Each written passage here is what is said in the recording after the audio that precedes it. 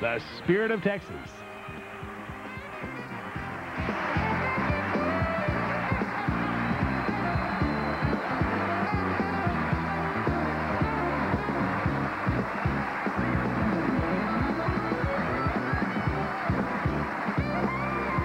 Wheel of Fortune is produced by Merv Griffin Enterprises, distributed by King World. There's one place to find all of Hollywood's greatest names, the unforgettable stars who've left a lasting impression on American cinema. Introducing American movie classics now on Warner Cable. Uncut, uninterrupted classic movies 24 hours a day and at no extra charge. Now save $25 off standard service installation and get a 60-day money-back guarantee. Warner Cable, the easiest way to bring Hollywood home. On the next Whoopi Goldberg show, singer Annie Lennox. Have you just sort of mellowed out? No. Eurythmics was like a big, long wave. But at a certain point, I sort of realized that it was diminishing my life. I'm not a natural exhibitionist. I'm actually a very shy person. It's one you don't want to miss, the Whoopi Goldberg Show. Tonight at 11:05 on Channel 11. Any sportscast can show you the players. At 11 Sports, we've got the movers and shakers, with features like Inside the Huddle and programs like The Jack Pardee Show and Quarterback Corner. So while we cover the plays on the field, we also cover the plays behind the scenes, from the first day of camp to the last day of the season. Because at 11 Sports, it's not just the news, it's the spirit of Texas. Psychics to the Stars on the next Entertainment Tonight. Tonight, Ross Perot. Plain talk about jobs, debt, and the Washington mess. Good evening. We've talked a lot about the importance of having the American people fully informed so that they can make intelligent decisions as owners of this country. In effect, this is our first town hall. I thought it would be a good idea to take the most important problem first. That problem is our economy and jobs. These factors determine how we live and how our children will live. We live in the greatest country in the history of man. The American people are good. And yet, over time, we have created a government that's a mess. We have a situation where the president blames Congress, Congress blames the president, Democrats and Republicans blame one another. Nobody steps up to the plate and accepts responsibility for anything, including the $4 trillion debt that you and I must pay for. They don't talk about the fact that we're the most violent, crime-ridden society in the industrialized world, that we have the least effective school system in the industrialized world. They certainly don't talk about the fact that we're shipping entire industries overseas and destroying millions of jobs, but we'll talk about that tonight. Now, I can't compete with some of these other entertainment shows, but please, stay with me on this program tonight because we're going to go down in the trenches and talk about your jobs and talk about why our country is in decline. We used to have the world's greatest economic engine. We let it slip away, and with it went millions of jobs and taxpayers. Let's take a little time and figure out what happened to the engine. Let's raise the hood and go to work. Let's diagnose the problem. I can tell you before we look at the engine, an engine tune-up won't fix it. We're going to have to do a major overhaul. Here's the picture on our country's debt.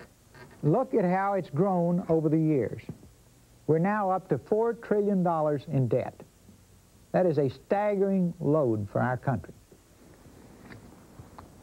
To help you understand how fast this debt has grown and when it grew, the green is the debt we had in 1980. The red is the debt that has been incurred in the last 12 years. We've had an enormous growth in debt, and we don't have anything to show for it. Okay, here's another headache. It's like the guy that went into the hospital, thought he had a sore arm, found out he had gangrene.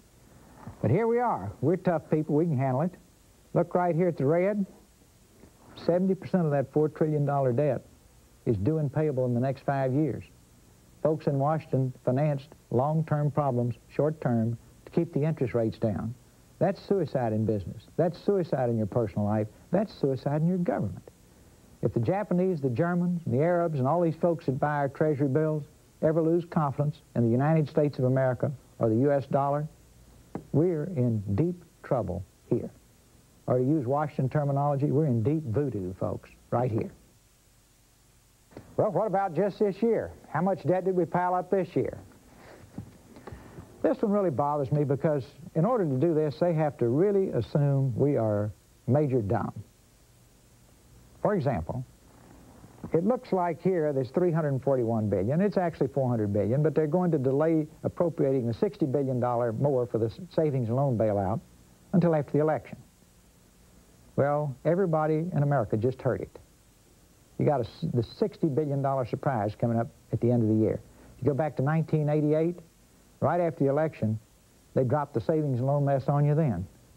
Well, it's a repeat act. You cannot run up this kind of debt. Why was this debt run up this year like this? It was run up to make you feel good during an election year. And all these folks in Washington are basically saying to you and me, can we buy your vote with what used to be your money this year? We're not that dumb. But I think it's very important that every American, when you go to the polls, understand that's the game they're trying to play. And it's a game that's costing you big-time money. To help put it in plain language, everybody west of the Mississippi that sends income taxes into the Internal Revenue Service, their taxes are used just to pay interest on the federal debt. They don't buy anything for you. They don't buy anything for your children.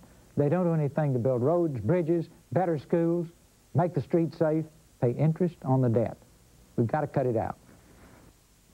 Well, let's look at the growth of federal spending and see if there's a trend here. Go all the way back here to 1950. There's obviously a trend here. We've gone up to 25% of our gross national product. That's excessive. But hold on to your hat. If you and I don't take action now as owners of this country, the forecast shows that by the year 2020, federal spending will be 41% of the gross national product. We can't take 25%. We certainly can't take 41%. This is kind of like having Willie Sutton in charge of the bank, folks. He was a famous bank robber, and they asked him, why do you rob banks? And Willie said, because that's where the money is. Well, our bank is being looted big time, and we'll get down to how in a little bit. Well, everybody in Washington, if you'll remember, they didn't know there was a recession. Now, I have a theory about that. See, you remember when Marie Antoinette in the French Revolution said, let them eat cake? My theory has always been, she probably thought they had cake. Now, if you had all the perks and privileges the people we send to Washington as our servants, and we need to get rid of most of those, so they get their heads straight about who's working for who. See, you don't have an indoor tennis court. You don't have a special parking place at the airport. You don't have a special barber waiting for you to cut your hair, etc., etc., etc., etc. This is silly, the things we're allowed to creep in, but it causes them to lose touch with us. And after all, we own the bank. This is our bank, but we got some trouble with the tellers and the loan officers. Now, they didn't know there was a recession, and they kept saying there's not one. Then they said we're coming out of it. Now, let's look at a pattern here. This is interesting. These are all different recessions at different times. And here's the one we're in right now. Look at the consumer spending. Up, up, up, up, up. Oops. Now then, let's go to the industrial production. The factories are pumping again. Right? Way back here, the factories are doing big time. Here, the factory's doing fine. It's doing fine here. It's doing fine here. Oops. Factories are just barely pumping. And here's the one that really sends a signal. The blue is payroll employment. See, here it's coming up, here it's coming up, here it's coming up, here it's coming up, and here you can barely see it. Now, are they out of touch? I believe they are. You're not out of touch. You're hurting. As I say these words, I think of the meat packer out in Iowa I read about on the front page of the New York Times. There's a good man, middle-aged man, who said, I didn't quit my job quit me. The meat packing plant closed. He was a proud man. He'd never taken anything from anybody, and he had to go on welfare, and it broke his heart. The other night, my wonderful wife came to bed crying, and I said, what's the matter? He said, I was just watching television about a steel worker in Pittsburgh who now only makes, who lost his job because the steel plant closed. who now has a minimum wage job, who cannot even afford a safety inspection sticker for his car. His wife is ill, and he needs to have transportation. And it just broke her heart, because here was a proud, good man who was caught up in a hurricane that he couldn't do anything about. Now that's where we are, folks. You know it. We must have a two-way town hall so that the minute you hurt, the people in Washington know you hurt. And we get out of this let them eat cake routine. Now, let's look at average annual gross national product growth from Eisenhower all the way through to President Bush. This is Eisenhower, this is John Kennedy, this is Lyndon Johnson, Nixon, Ford, Carter, Reagan, and Bush. You can see a historic pattern here, and for some reason we've fallen off the edge of the cliff. Well, I'll tell you one of the reasons we fell off the edge of the cliff. We got into trickle-down economics, and it didn't trickle. Now, if a company's making money, it can spend money on new plants, new equipment, and create new jobs, spend money on research and development. Now, this goes all the way back to 1971. Look how it spiked up here, and look what's happening here. It's just drifting down around here. Corporate profits are down. We need strong, healthy, profitable companies. Why are they down? We're getting our heads kicked in by international competitors. I had a fellow stop me one day and say, Ross, we used to have the biggest banks in the world. How come the biggest banks in the world are in Japan now? I said, well, it's pretty simple. They made better products than we did. We bought their products with what used to be our money. What used to be our money is now in their banks. And what used to be their products is now in our homes, getting less valuable every day. But what used to be our money is now in their banks, getting more valuable every day. That's pretty simple, folks. Y'all understand sports? You got to be the best. We are the best. We can be the best.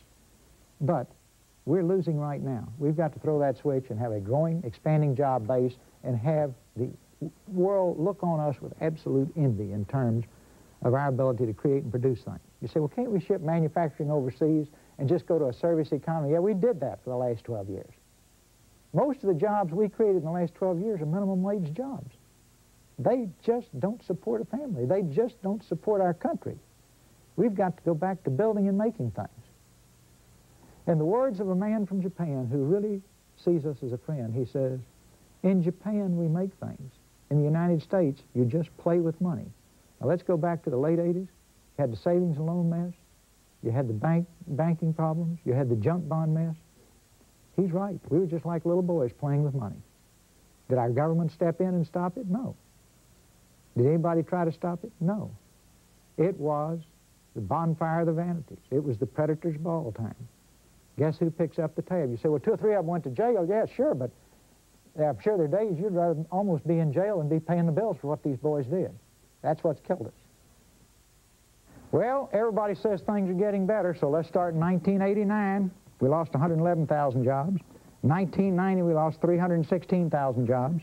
1991, we lost 556,000 jobs. In 1992, when everybody assured us things were going to turn around and get better, so far we've lost 700,000 jobs. You get a feeling that folks up in Washington don't know what's going on? Okay, you want to be the greatest? You want to be the best? You got to get rid of this chart. At the city, county, state, and federal level, we got more people working in government than we have working in manufacturing. And if we want to be a great country, we have to be a manufacturing superpower. No ifs, ands, buts, no place to run, no place to hide. We can't be a country where 19 out of 20 integrated circuits used in America come from Japan. Well, in all of this, what's happened to the average hourly wage? Well, you don't have to have a PhD from Harvard in economics to figure that out based on what I've already told you. Here it is, 1951 to 60. It's going up, up, up. Get to 1980, now it's going down. Supply and demand. Not much work, a lot of people looking for work. Good jobs gone all over the world. Service economy jobs, minimum wage jobs, stay right here at home. For your children and for yourself. These are the industries of the future. Every country in the world is zeroed in on making sure they dominate these industries. All of our international economic competitors are totally committing to dominating these industries. We don't even have a plan. These are the high-paying jobs for the future: biotech, telecommunications, civilian aviation, computer software, and robotics. We don't have a plan or a strategy. We'd better get one. That's 21st century capitalism. They all do, we don't. So, but Ross, we'll always make the commercial airliners for the world. Don't bet on it. Well, the net of all this, here's what's happened to your dollar. In 1950, when a dollar was worth $1, it is now worth 18 cents. As I talk about it, think about the 18 to 24-year-olds. Up to 40% of them make less than $12,000. See? Their dollar is decreasing in value. It's not how many dollars you make, it's how much your dollar will buy. And I'm going to tell you the core cause of the problem. And if you haven't listened to anything else I've said tonight, listen very carefully to this. Because this is coming to Washington to cash in and then go get a several $100,000 a year job as a foreign lobbyist and use your influence in the White House and Congress to ship not only jobs overseas, whole industries overseas. Here we go. Between 1980 and 1985, 76 former federal officials left office to become registered foreign agents. Now, this will break your heart. This is like a general switching armies in the middle of a war. They should come to serve and go home, not cash in. We got 35-year-old boys that have trouble holding a minimum wage job. They don't have any skills. All they've done is run around and, service a senior official in Washington. They're making $200,000 or $300,000 a year because they got his ear. Now, even worse, and I hope you will put your foot down and make both parties throw the cards on the table. They've got these people on leaves of absence now working on presidential campaigns. Foreign lobbyists on leaves of absence working on presidential campaigns. That's like having Russian spies in the middle of a presidential campaign during the Cold War, because we're in a business war now, folks. Go down the list. 8 special assistants to the President of the United States. 5 assistants to the President of the United States. 2 deputy assistants to the President of the United States. 1 President's counselor, 1 deputy White House press secretary, 1 chief of staff to the Vice President of the United States, 2 U.S. trade representatives, 6 senators, 9 members of the House of Representatives, 12 senior Senate staff members, 5 senior House staff members, 4 retired generals, a chairman and a vice chairman of the U.S. International Trade Commission. And the sickest thing of all, we had a key guy on the Trade Commission leave and go to the other side in the middle of the negotiation. He knew the plans, the strategy, the details. As far as I'm concerned, that's economic treason. If we get there, we're going to clean this mess up on day one. I don't have to tell all of you as you drive to work that we got to have oil because we make gasoline from oil, and we use oil for a lot of different things in this country. Only in America would we not have an energy policy, and we don't. And yet 48% of our oil that we use is imported. We are totally vulnerable in the event of a war. We absolutely must have an energy policy, and we need it now. Well, here's our growth, a little over 2%. Here's Japan's growth, a little over 5%. Now here are the tigers of the future. Countries that we just kind of used to think of as interesting countries to read about, like Thailand. The newly industrialized Asian countries are really, really growing. And a huge amount of manufacturing is being done there, and this is where a lot of the manufacturing gets shipped to. Well, are we investing in the future? Look at Japan, 16% of its gross domestic product in the future. Look at Germany, 8%. Look at the United States, 4%. Who does tomorrow belong to? The people who are investing in the future. Why aren't we investing in the future? As one of our friends in Japan said, in Japan we think 10 years ahead. In the United States, you think 10 minutes ahead. He meant that in a friendly way. I take it in a friendly way. I say it to you to stir you up. We are thinking 10 minutes ahead. We have got to invest in the future, and we're not. Now, here's a little interesting one here. What does gasoline cost around the world? In Italy, it's $5 a gallon.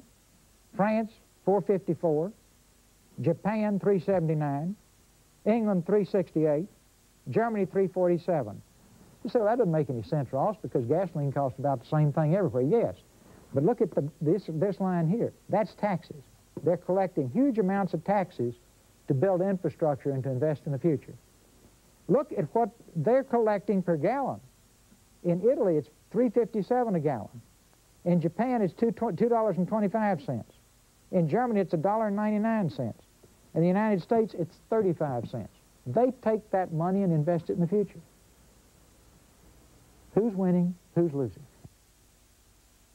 Well, how has all this impacted the folks across the country? Here's back to trickle-down economics. It didn't trickle. 49.6% of our income is going to the richest 20% of our population. The second richest fifth gets 21%. The middle fifth gets 14%. The second poorest fifth gets about 10%. And the poorest folks, 20%, every one of these 20% of the population, gets 4.3%. That's not fair. You know it's not fair. I know it's not fair. That's a system that won't work. Well, let's take a quick look at the changes in income for the average U.S. family. This is in 1980, the blue. The pink is in 1990. See, there's been very little change, little drops, little drops, little drops, little drops. You get over here, big gains for the richest 20%.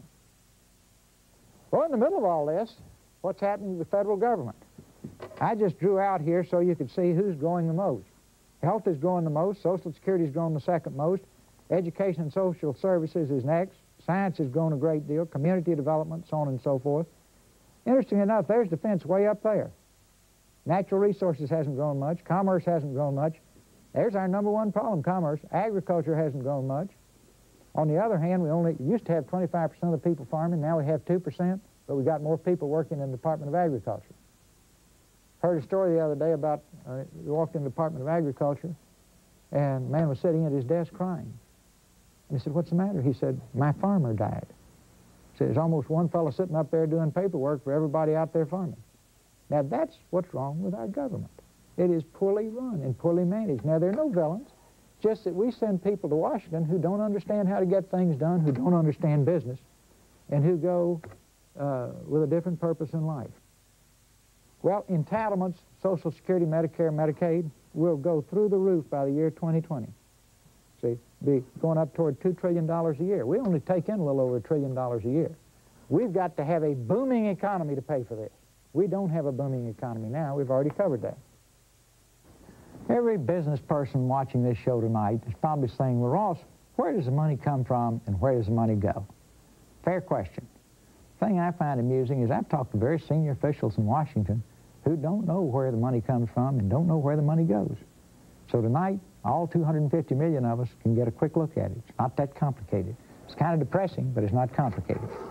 Okay, here's where the money comes in from. Individual income taxes, we get 44% of the total revenues that come to the federal government. Social insurance, Medicare, Social Security, so on and so forth, right here. Then right down here, you have your corporate income tax, which gets you about 9%. Here you've got the excise tax, brings you $47 billion, or 3.9%. Other is $52 billion. That's where the money comes from. Now, we know we're taking in $1.1 trillion. That's the good news. The bad news is you're spending $1.5 trillion. Well, where does the money go? The money, the biggest single sum, goes to entitlements. Again, Social Security, Medicare, Medicaid, so on and so forth. The pink one right there. Major, major expenditure of money right there. Later on in our program, we'll talk about the cost effectiveness of some of these programs. They're certainly expensive. Net interest right here is $199 billion. That's down this year because interest rates have been run down for the election.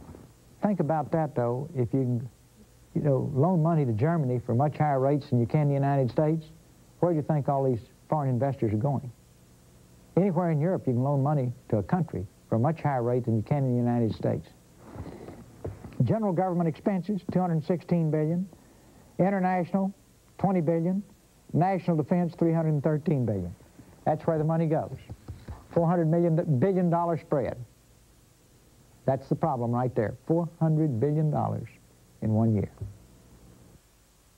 I find this chart very interesting. In 1960, we spent $16 billion. on our public schools, and they were the envy of the world. Today, we spend $199 billion a year across the country, and we have the least effective public school system in the industrialized world. Throwing money at a problem won't necessarily fix it. You want to see a poorly run government example here. We spend $295 billion a year defending the world. The two economic superpowers spend $34 billion, $32 billion. This is beautiful. We are draining our treasury to defend the world. The other countries who are rich, the other countries who have what used to be our money, are not bearing their fair share of the defense burden. We've got to change that. They need to do their share. We spend about $100 billion a year. This is probably down a little now, but we were spending $100 billion a year defending Europe and $100 billion a year defending Asia. And we're broke, and they're rich. Think about it. Now, U.S. health care costs have gone through the roof. Now, this is interesting here. Look at that going up right there. Going up to $600 billion a year. Well, do we have the best health care in the world? No. We rank behind 15 other nations. We're 16th in life expectancy, and behind 22 other nations in infant mortality. We're 23rd. How does this impact our children?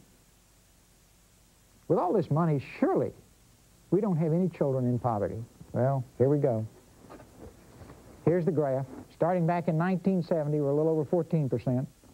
We're now up around 21% of our children live in poverty. 1 out of every 5 children in this country lives in poverty.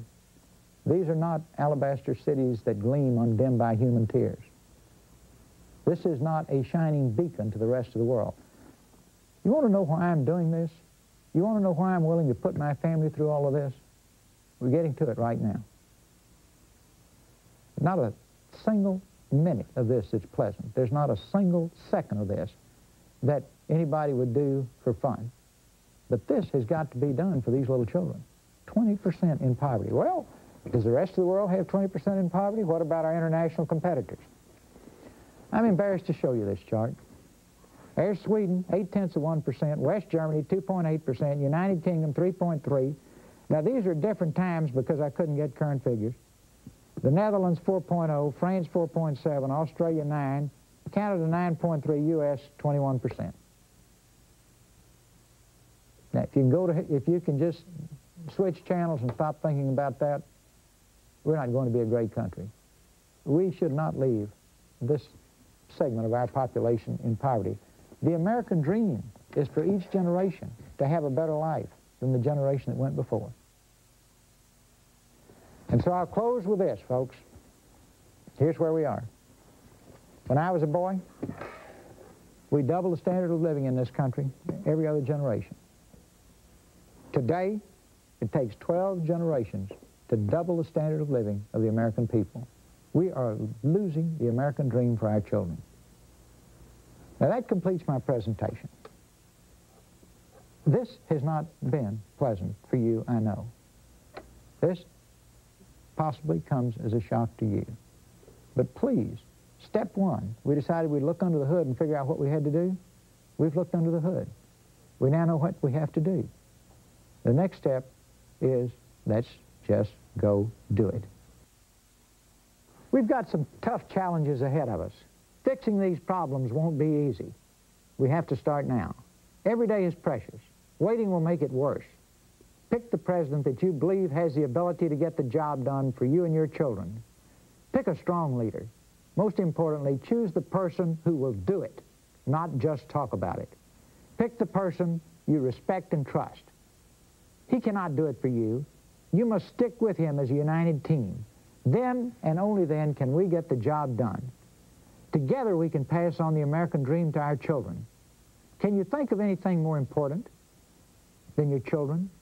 Look at them tonight before you go to bed. Your hopes and dreams are all wrapped up in them. They are our future. Let's just link arms and go do it for them. It'll be tough, but it will be fun. Thank you and good night.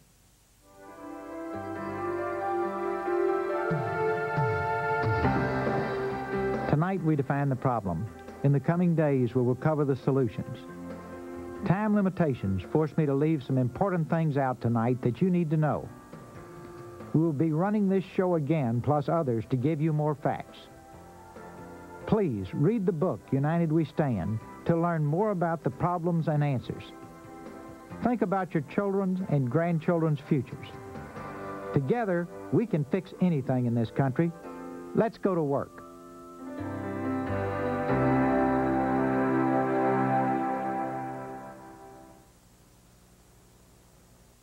This is CBS.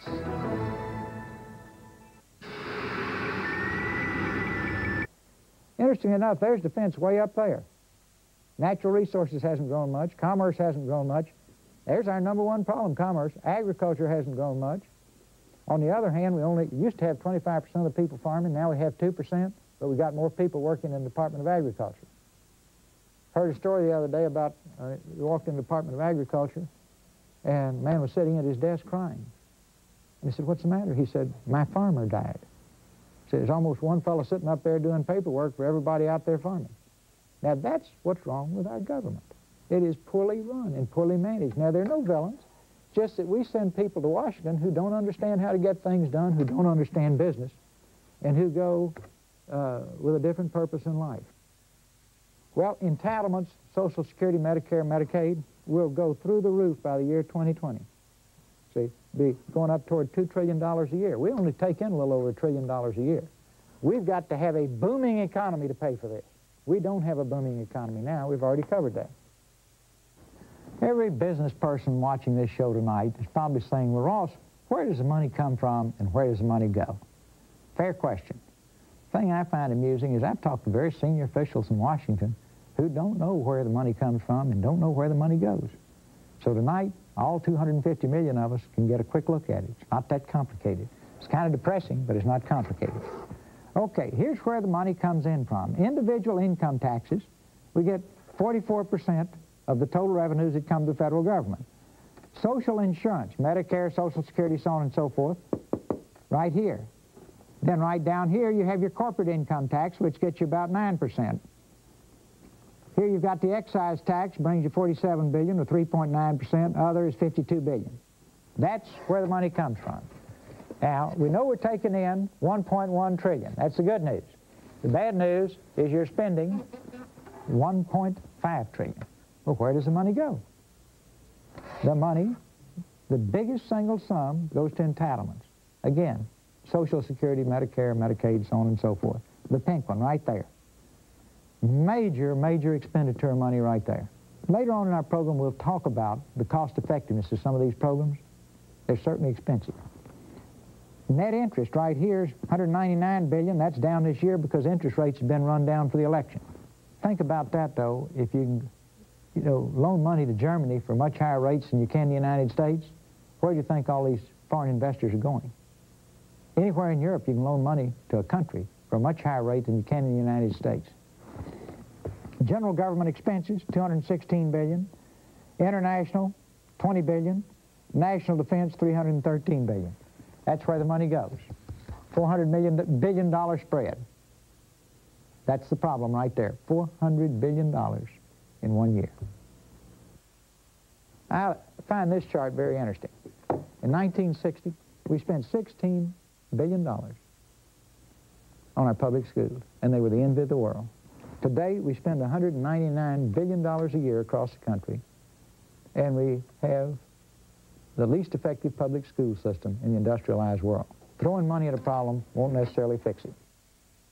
You want to see a poorly run government example here.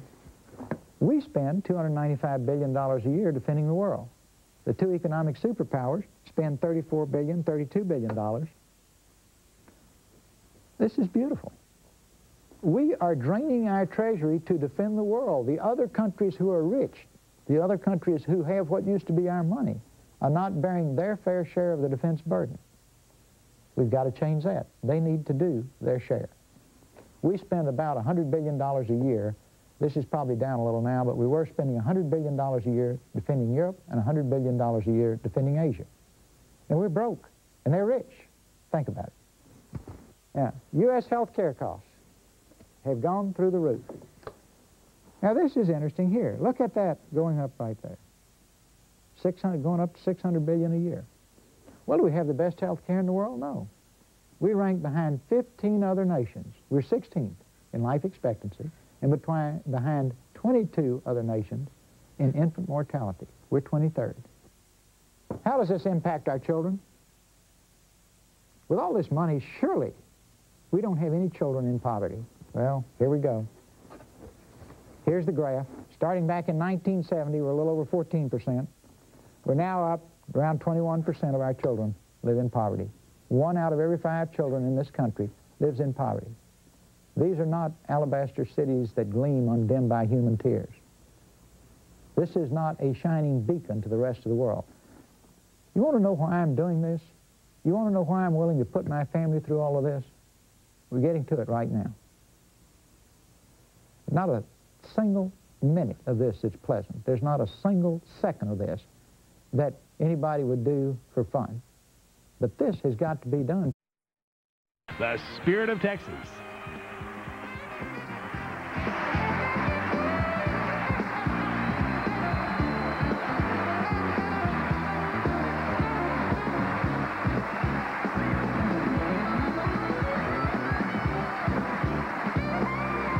Wheel of Fortune is produced by Merv Griffin Enterprises, distributed by King World. There's one place to find all of Hollywood's greatest names, the unforgettable stars who've left a lasting impression on American cinema. Introducing American movie classics now on Warner Cable. Uncut, uninterrupted classic movies 24 hours a day and at no extra charge. Now save $25 off standard service installation and get a 60-day money-back guarantee. Warner Cable, the easiest way to bring Hollywood home. On the next Whoopi Goldberg show, singer Annie Lennox. Have you just sort of mellowed out? No. Eurythmics was like a big, long wave. But at a certain point, I sort of realized that it was diminishing my life.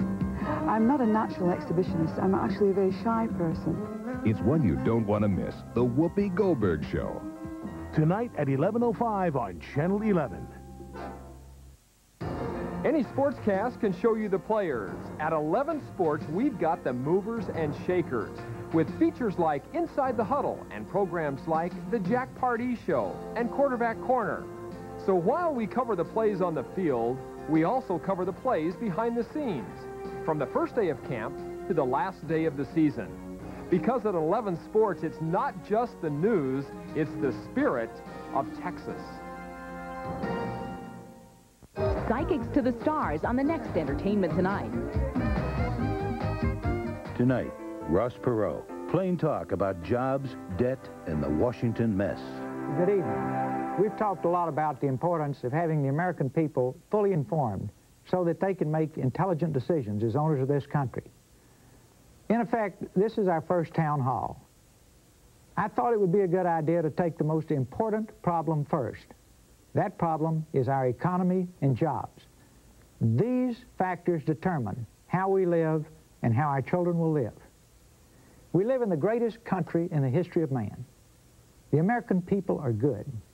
And yet, over time, we have created a government that's a mess. We have a situation where the president blames Congress, Congress blames the president, Democrats and Republicans blame one another.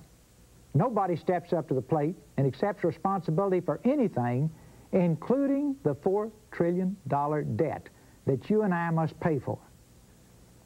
They don't talk about the fact that we're the most violent, crime-ridden society in the industrialized world, that we have the least effective school system in the industrialized world. They certainly don't talk about the fact that we're shipping entire industries overseas and destroying millions of jobs, but we'll talk about that tonight. Now, I can't compete with some of these other entertainment shows, but please, stay with me on this program tonight because we're going to go down in the trenches and talk about your jobs and talk about why our country is in decline. We used to have the world's greatest economic engine. We let it slip away, and with it went millions of jobs and taxpayers. Let's take a little time and figure out what happened to the engine. Let's raise the hood and go to work. Let's diagnose the problem. I can tell you before we look at the engine, an engine tune-up won't fix it. we're going to have to do a major overhaul. Here's the picture on our country's debt. Look at how it's grown over the years. We're now up to $4 trillion in debt. That is a staggering load for our country. To help you understand how fast this debt has grown and when it grew, the green is the debt we had in 1980. The red is the debt that has been incurred in the last 12 years. We've had an enormous growth in debt, and we don't have anything to show for it. Okay, here's another headache. It's like the guy that went into the hospital, thought he had a sore arm, found out he had gangrene. But here we are. We're tough people. We can handle it. Look right here at the red. 70% of that $4 trillion debt is due and payable in the next 5 years. Folks in Washington financed long-term problems, short-term, to keep the interest rates down. That's suicide in business. That's suicide in your personal life. That's suicide in your government. If the Japanese, the Germans, the Arabs, and all these folks that buy our treasury bills ever lose confidence in the United States of America or the U.S. dollar, we're in deep trouble here. Or to use Washington terminology, we're in deep voodoo, folks, right here. Well, what about just this year? Office to become registered foreign agents.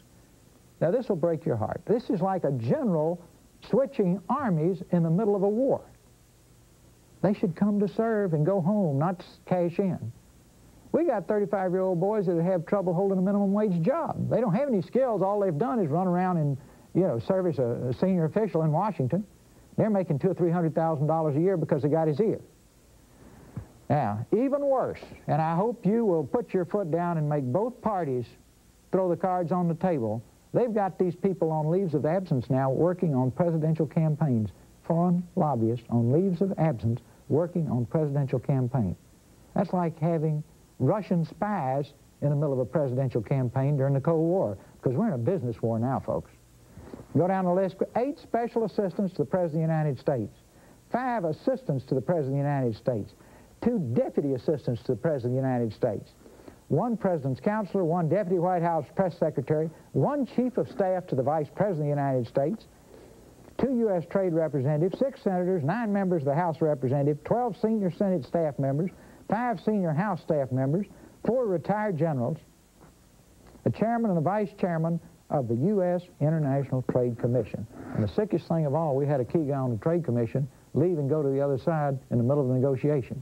He knew the plans, the strategy, the details. As far as I'm concerned, that's economic treason. If we get there, we're going to clean this mess up on day one. I don't have to tell all of you as you drive to work that we got to have oil because we make gasoline from oil, and we use oil for a lot of different things in this country. Only in America would we not have an energy policy, and we don't. And yet 48% of our oil that we use is imported. We are totally vulnerable in the event of a war. We absolutely must have an energy policy, and we need it now. Well, here's our growth, a little over 2%. Here's Japan's growth, a little over 5%. Now here are the tigers of the future. Countries that we just kind of used to think of as interesting countries to read about, like Thailand. The newly industrialized Asian countries are really, really growing. And a huge amount of manufacturing is being done there, and this is where a lot of the manufacturing gets shipped to. Well, are we investing in the future?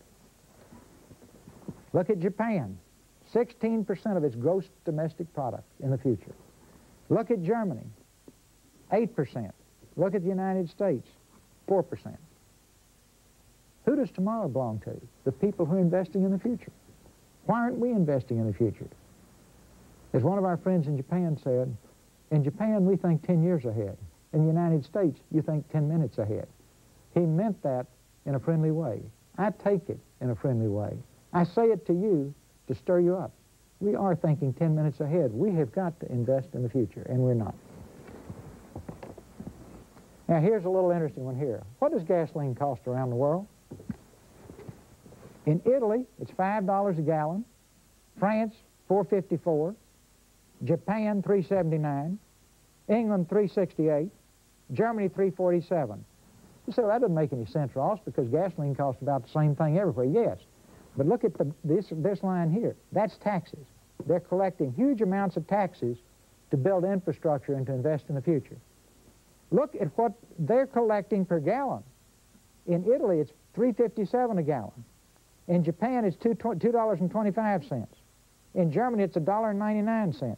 In the United States, it's 35 cents. They take that money and invest it in the future. Who's winning? Who's losing? Well, how has all this impacted the folks across the country? Here's back to trickle-down economics. It didn't trickle. 49.6% of our income is going to the richest 20% of our population. The second richest fifth gets 21%. The middle fifth gets 14%. The second poorest fifth gets about 10%. And the poorest folks, 20%, every one of these 20% of the population, gets 4.3%. That's not fair. You know it's not fair. I know it's not fair.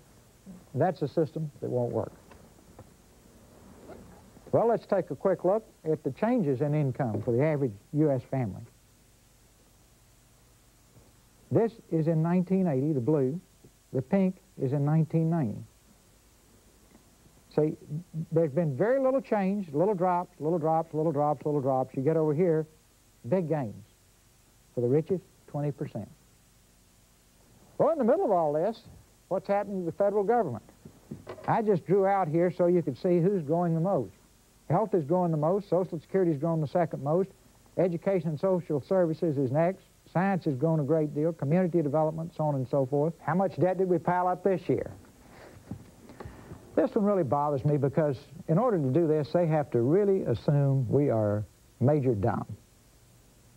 For example, it looks like here there's $341 billion. It's actually $400 billion, but they're going to delay appropriating the $60 billion more for the savings and loan bailout until after the election.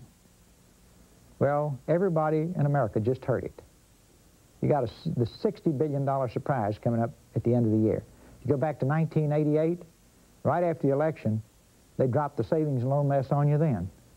Well, it's a repeat act. You cannot run up this kind of debt. Why was this debt run up this year like this? It was run up to make you feel good during an election year. And all these folks in Washington are basically saying to you and me, can we buy your vote with what used to be your money this year? We're not that dumb. But I think it's very important that every American, when you go to the polls, understand that's the game they're trying to play. And it's a game that's costing you big-time money. To help put it in plain language, everybody west of the Mississippi that sends income taxes into the Internal Revenue Service, their taxes are used just to pay interest on the federal debt. They don't buy anything for you. They don't buy anything for your children. They don't do anything to build roads, bridges, better schools, make the streets safe, pay interest on the debt. We've got to cut it out. Well, let's look at the growth of federal spending and see if there's a trend here. Go all the way back here to 1950. There's obviously a trend here. We've gone up to 25% of our gross national product. That's excessive. But hold on to your hat. If you and I don't take action now as owners of this country, the forecast shows that by the year 2020, federal spending will be 41% of the gross national product. We can't take 25%. We certainly can't take 41%. This is kind of like having Willie Sutton in charge of the bank, folks. He was a famous bank robber, and they asked him, why do you rob banks? And Willie said, because that's where the money is. Well, our bank is being looted big time, and we'll get down to how in a little bit. Well, everybody in Washington, if you'll remember, they didn't know there was a recession. Now, I have a theory about that. See, you remember when Marie Antoinette in the French Revolution said, let them eat cake? My theory has always been, she probably thought they had cake. Now, if you had all the perks and privileges the people we send to Washington as our servants, and we need to get rid of most of those, so they get their heads straight about who's working for who. See, you don't have an indoor tennis court. You don't have a special parking place at the airport. You don't have a special barber waiting for you to cut your hair, etc., etc., etc., etc. This is silly, the things we're allowed to creep in, but it causes them to lose touch with us. And after all, we own the bank. This is our bank, but we got some trouble with the tellers and the loan officers. Now, they didn't know there was a recession, and they kept saying there's not one. Then they said we're coming out of it. Now, let's look at a pattern here. This is interesting. These are all different recessions at different times. And here's the one we're in right now.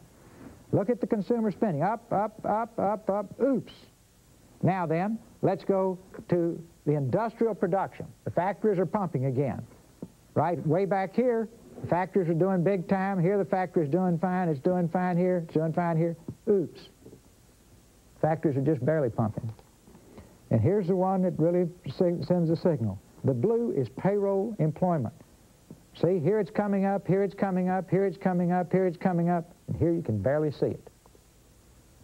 Now, are they out of touch? I believe they are. You're not out of touch. You're hurting. As I say these words, I think of the meat packer out in Iowa I read about on the front page of the New York Times. There's a good man, middle-aged man, who said, I didn't quit my job quit me. The meat packing plant closed. He was a proud man. He'd never taken anything from anybody, and he had to go on welfare, and it broke his heart. The other night, my wonderful wife came to bed crying, and I said, what's the matter? He said, I was just watching television about a steel worker in Pittsburgh who now who lost his job because the steel plant closed, who now has a minimum wage job, who cannot even afford a safety inspection sticker for his car. His wife is ill, and he needs to have transportation. And it just broke her heart because here was a proud, good man who was caught up in a hurricane that he couldn't do anything about. Now, that's where we are, folks. You know it.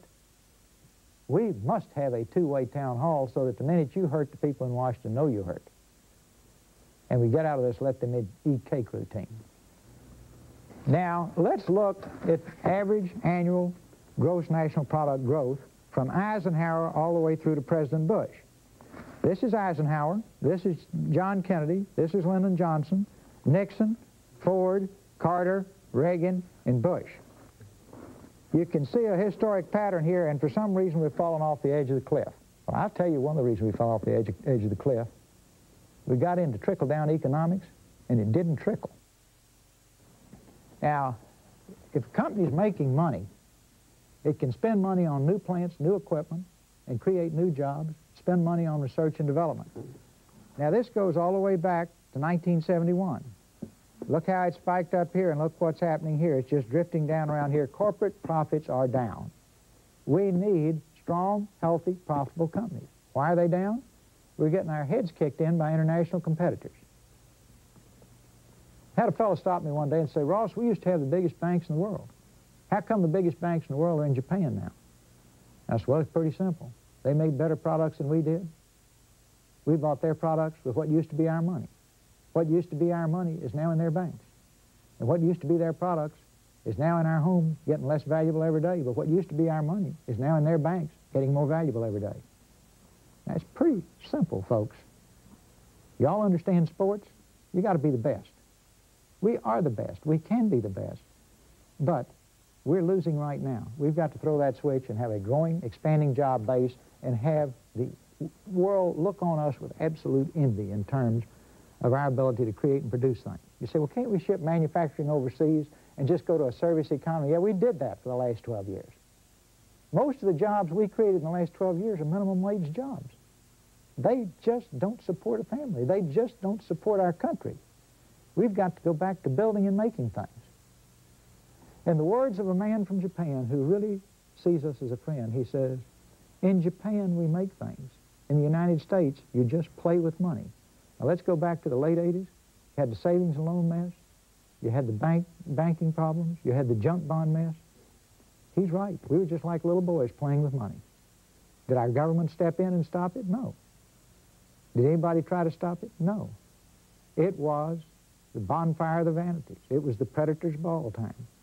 Guess who picks up the tab? You say, well, 2 or 3 of them went to jail. Yeah, sure, but I'm sure there are days you'd rather almost be in jail and be paying the bills for what these boys did.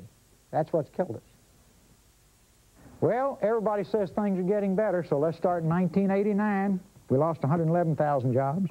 1990, we lost 316,000 jobs. 1991, we lost 556,000 jobs. In 1992, when everybody assured us things were going to turn around and get better, so far we've lost 700,000 jobs. You get a feeling that folks up in Washington don't know what's going on? Okay, you want to be the greatest? You want to be the best? You got to get rid of this chart. At the city, county, state, and federal level, we got more people working in government than we have working in manufacturing. And if we want to be a great country, we have to be a manufacturing superpower. No ifs, ands, buts, no place to run, no place to hide. We can't be a country where 19 out of 20 integrated circuits used in America come from Japan. Well, in all of this, what's happened to the average hourly wage? Well, you don't have to have a PhD from Harvard in economics to figure that out based on what I've already told you. Here it is, 1951 to 60. It's going up, up, up.